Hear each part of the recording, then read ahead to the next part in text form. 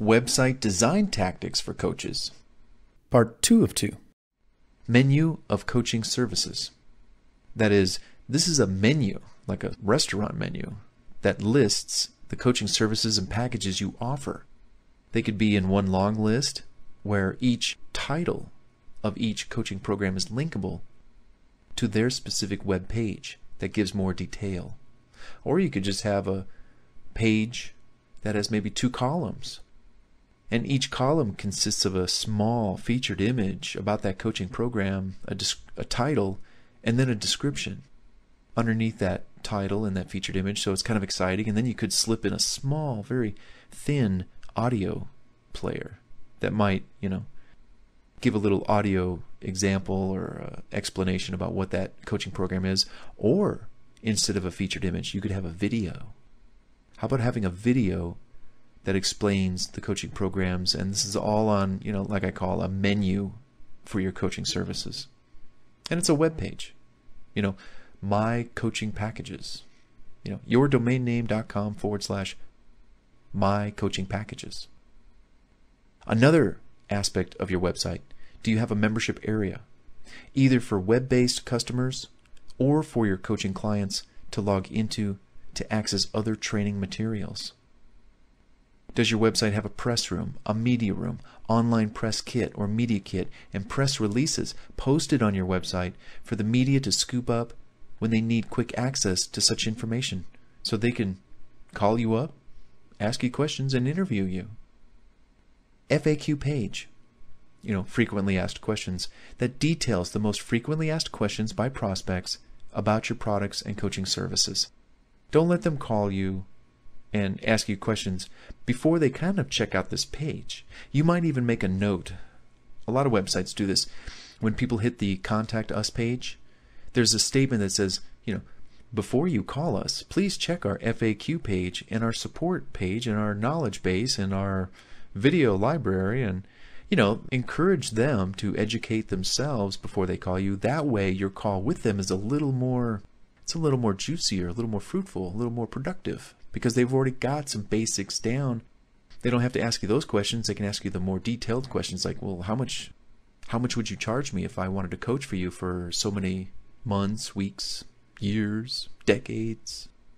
Order buttons throughout your website if you're selling something. When you make product pages or a sales page, hey, sprinkle that order button up and down that page.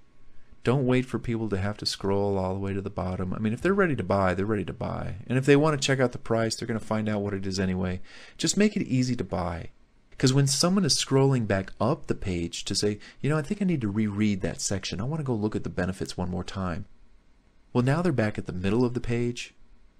Or maybe they're at the top of the page. And the last thing they want to do is zigzag, boomerang back down to the bottom. Have order buttons throughout your website. Guarantee or generous refund policy of some kind related to buying your products or services. Have that posted on your different pages. They give prospects the confidence to buy from you without hesitation because they say, well, if I don't like it, I can get my money back. And a small percentage of people ask for their money back. A small percentage. And it's part of the business. It's part of the nature of doing business with sales. But standing behind your work and your products means something. So we're talking a 30-day money-back guarantee, 60-day money-back guarantee, a 1-year money-back guarantee. Don't do a lifetime, because you could be like retired and somebody comes up to you and says, hey, I'd like my money back. And you're like, what? Who are you? 30 days is great. 60 days is great. 90 days is tops. That's, if you're going to go that high, stop at 90. But 90-day money-back guarantee, pretty hot. Visible view cart and checkout links, typically in the navigation in the top right corner or above the header of your website, so people can quickly check out and pay for their order. Don't make people wonder, well, how do I get back to the shopping cart so I can check out and buy this? Contact information page with your basic telephone, fax, address, links to FAQ or similar help pages, a photograph of you or a customer service representative, and an online contact form. This makes for a great Contact Us page. These components. Make sure they're all there. You might even include links to your social media accounts for a quick and easy reference for somebody that wants to contact you.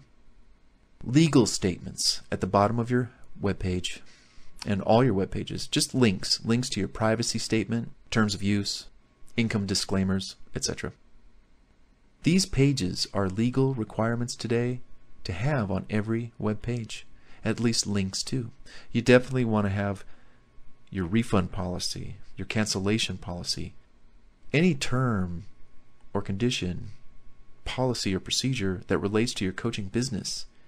Have it on your website, because then you can say, it was on my website, you should have seen it. A website statistic counter or analytics to track traffic, visitor analytics such as keywords, search terms that drove traffic to you, entry and exit pages, track the number of unique and returning visitors, how long were people staying at your website, how long were they on certain pages.